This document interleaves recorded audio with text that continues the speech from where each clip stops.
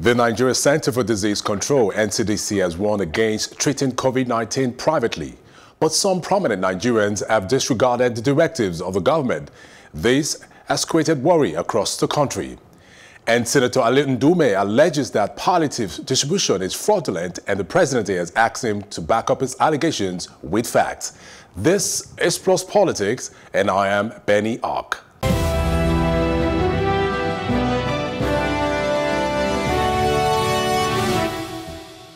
Rules set by the Nigeria Center for Disease Control NCDC as regards the treatment of coronavirus and the isolation procedures has been discovered to be disobeyed by some prominent individuals in the country.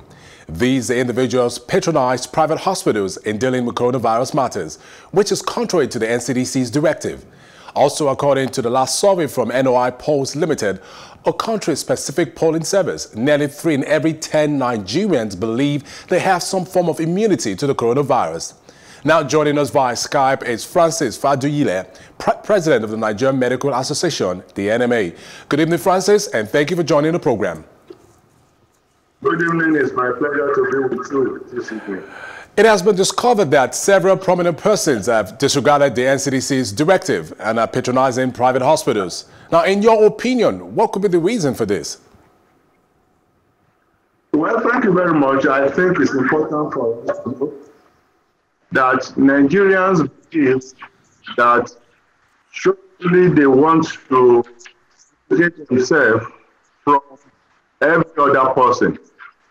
And in this regard, now we have this coronavirus pandemic in Nigeria. Because of the travel restrictions, many of the quote-unquote men in Nigeria have not had that opportunity of traveling abroad for them to be treated.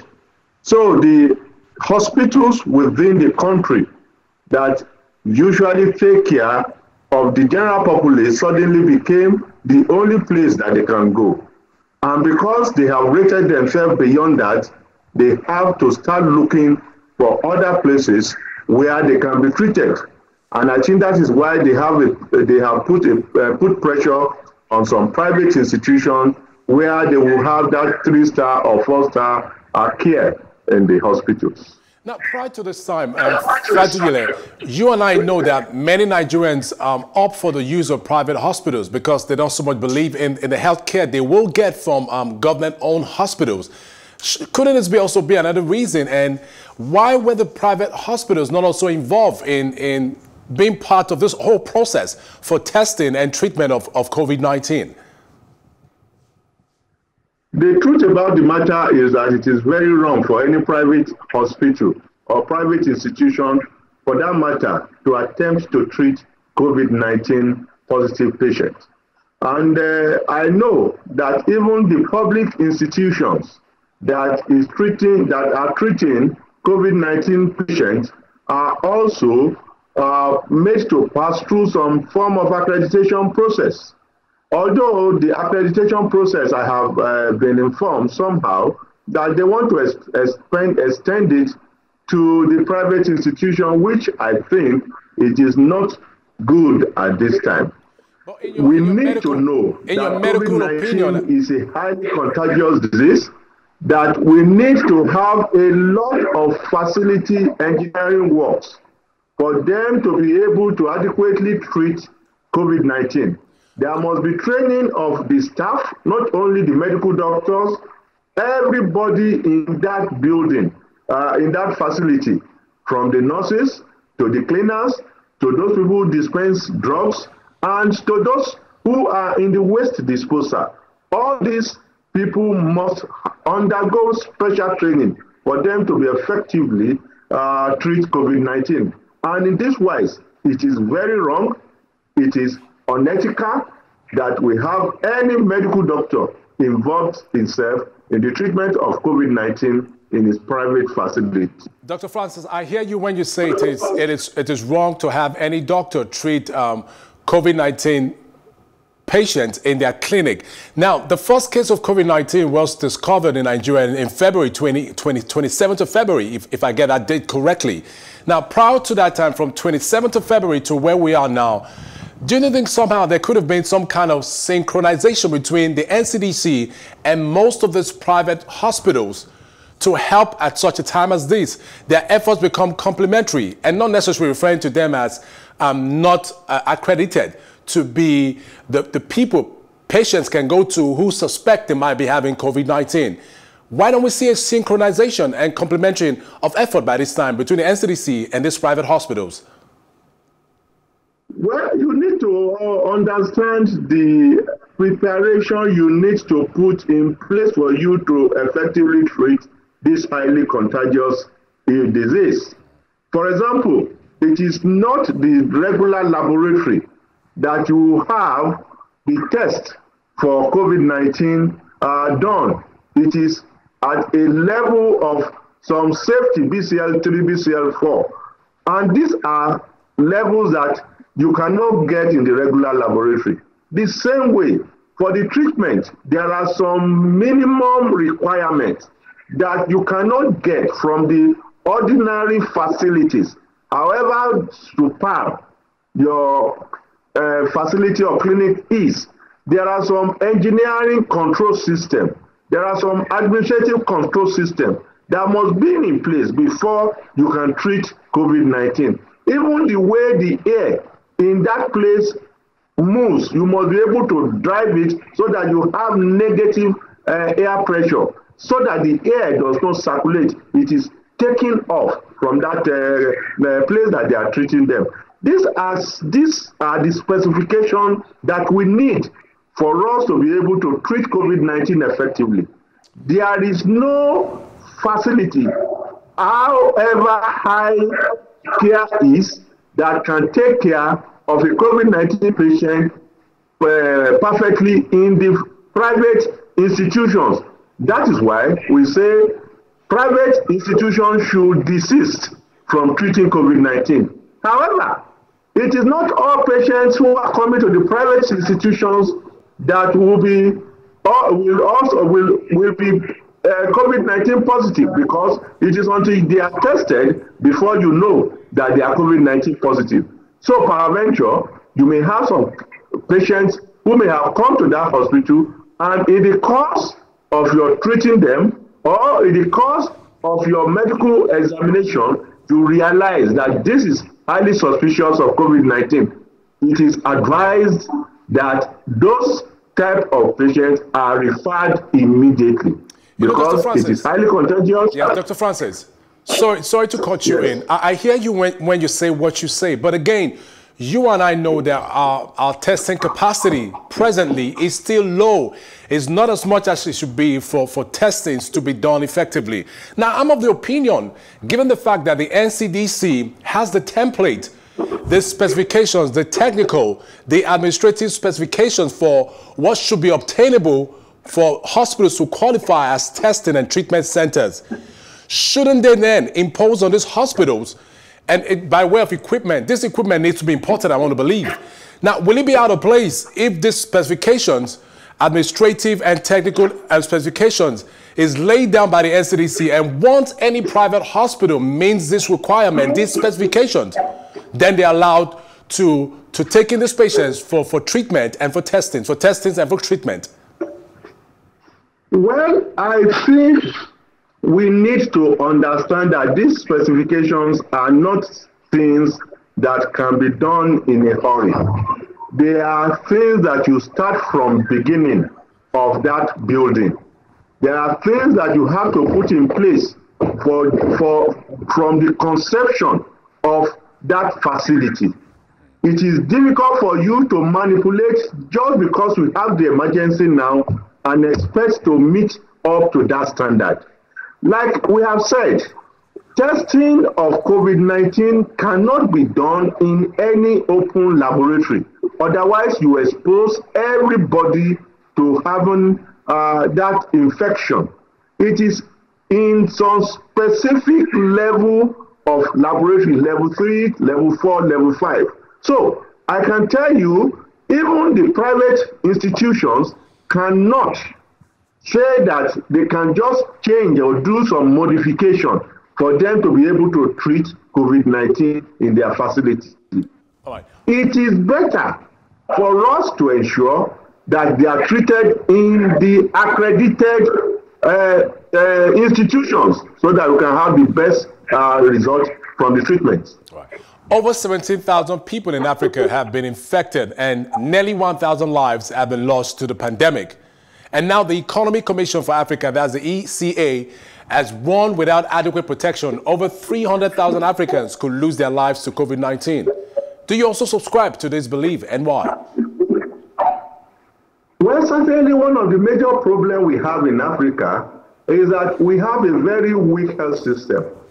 And again, if you see the way that COVID-19 is transmitted through aerosol, you know that any place that you have high concentration of people, the rate in which it can be transmitted is very high. So for these specific issues in Africa, coupled with poverty, which is already prevalent in African countries, because of all this one, every African nation must be geared towards preventing this COVID-19, because if we get into a full-blown community transmission, I can tell you that we'll have a lot of issues in our health system being able to cope with the treatment. Are we going to talk about the number of ventilators that we have? They are grossly inadequate. What about the bed spaces that we have? So we are increasing them, but these are makeshift things that cannot stand the rigors of very high density patient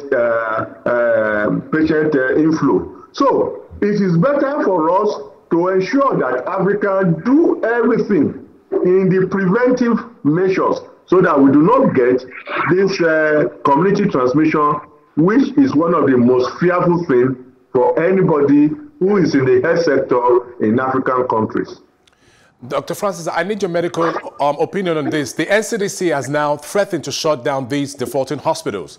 Do you think this would be a good move? And if you do agree that it's a good move, why do you hold such an opinion? Well, there are some things that we call unethical behavior. It is unethical behavior when you are doing things that is beyond your capability. Treating COVID-19 patients in an open facility is unethical. And even if they are not going to close down the hospital, they will need to decontaminate the hospital. For them to decontaminate the hospital, you have to stay for some days before you can take more patients. So, coupled with being an unethical behavior, as well as need to decontaminate so that you don't have any patient walking in with one disease and going back with COVID-19 infection, all of this will make that hospital to be closed. And I think I subscribe to it perfectly. Do you have any other recommendations? What could be an alternative instead of to a total shutdown of these hospitals? The recommendation is anybody who has seen any patient who shows signs of COVID-19 infection or who are diagnosed COVID-19 patients should refer them to the proper isolation or treatment centers where they should have their treatment. They should not at any time attempt to treat COVID-19 patients in their facilities. Oh, I see your stance in this, Dr. Francis, but do you see any partnership in the nearest future between the NCDC and the private hospitals? Now, after being properly guided by the NCDC, being forged eventually in the fight against COVID-19? This cannot be something that can be done in a hurry. It cannot take a day. It cannot take 2 weeks. Yeah, but we don't have an end in sight yet for the pandemic. There is no end in sight yet. So do you possibly see... You need to properly train your staff. No, I mean, there's no end. There's no end yet there's no end to the pandemic. There's no end in sight yet for the pandemic. So do you see any possible collaboration, partnership between the NCDC and these private hospitals? I will still subscribe that instead of extending to private hospitals, they should insist that we continue in public hospitals because they have more capacity, they have people who are better trained, and we can have better results from there. All right. Now, I'm coming to your association, Dr. Francis. Your association, the NMA, has stated that patients who refused to disclose their travel history and other necessary information are endangering its members. Now, would not receive the best treatment, they said also. Now, why do you think these patients will do so, hiding their medical history, their health history? And what could we do to encourage them to be more open? As it is, we have a lot of people who believe that they will be stigmatized if they are COVID-19 suspects. And that is one of the reasons why we have had people who are not willing to give the full medical history. What we need to do is to let them know that COVID-19 infection does not confer death sentence.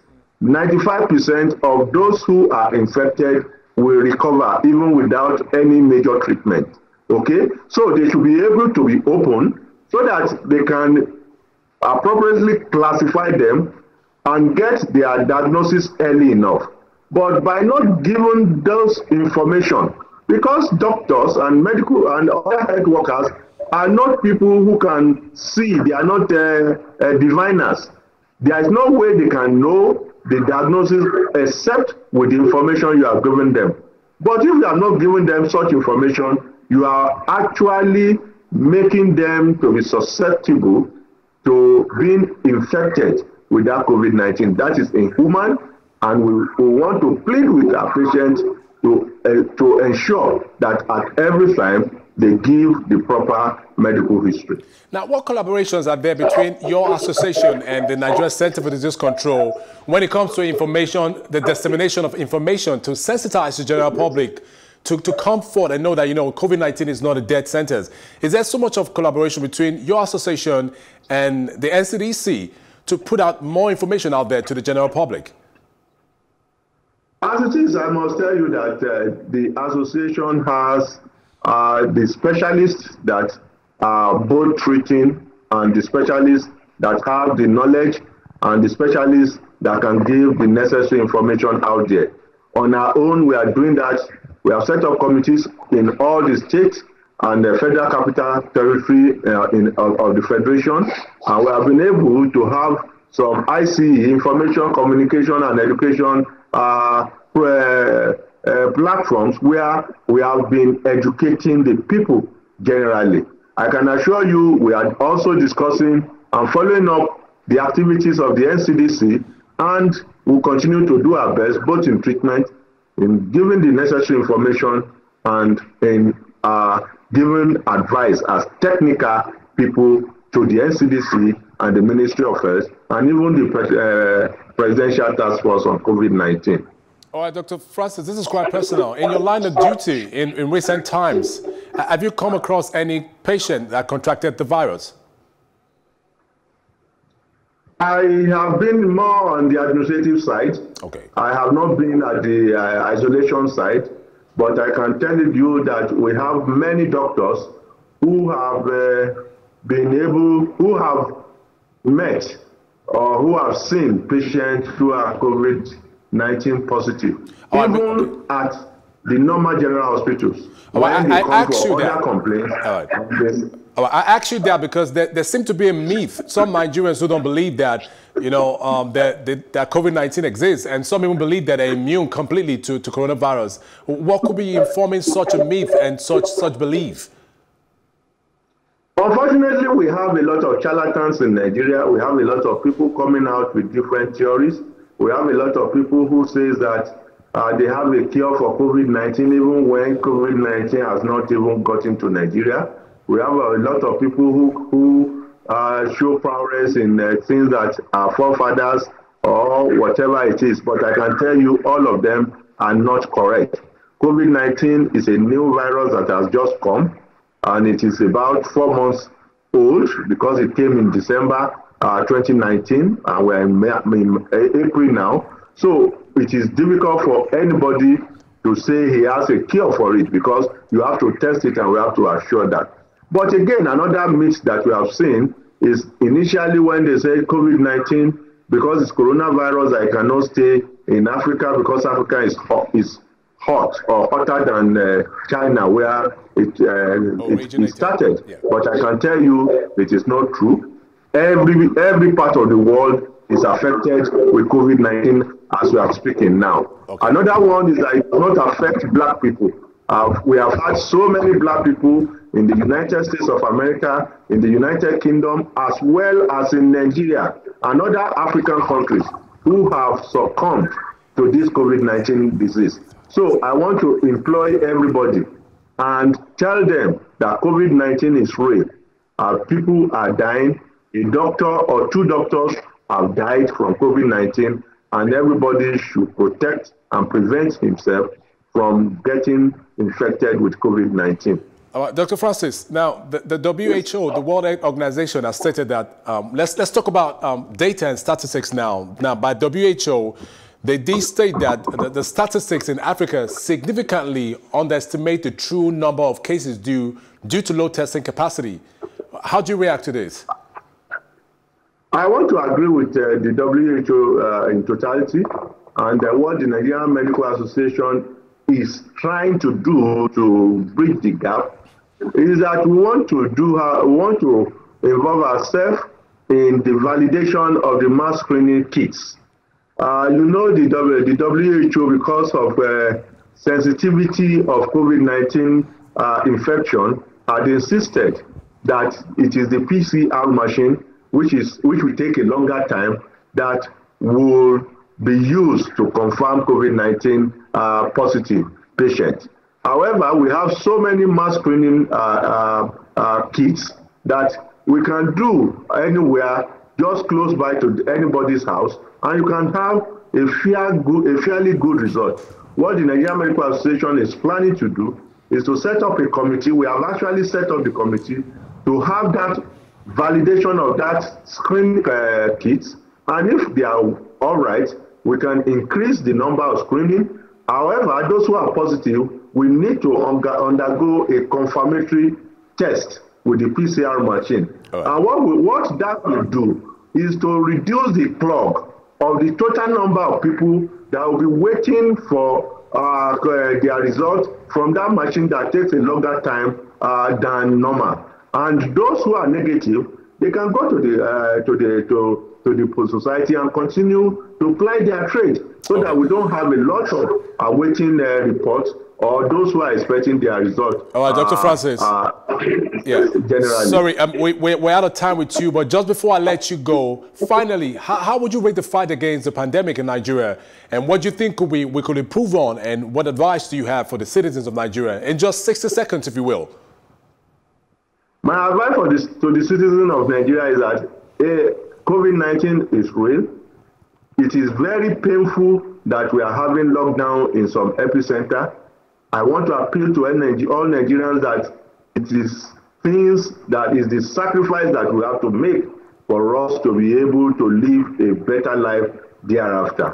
Let us continue to wash our hands, use the sanitizer, the physical distancing we must ensure, and avoid large crowds. With all the cooperation with everybody, we can overcome COVID-19. Dr. Francis Faduyile, it's been such an interesting and engaging conversation with you. Thank you for your time and for your contribution on Plus Politics. Thank you very much. And thanks for staying with us. Up next, an APC senator wants the Palliative Distribution Committee disbanded. This is Up Next for discussion. We'll be right back.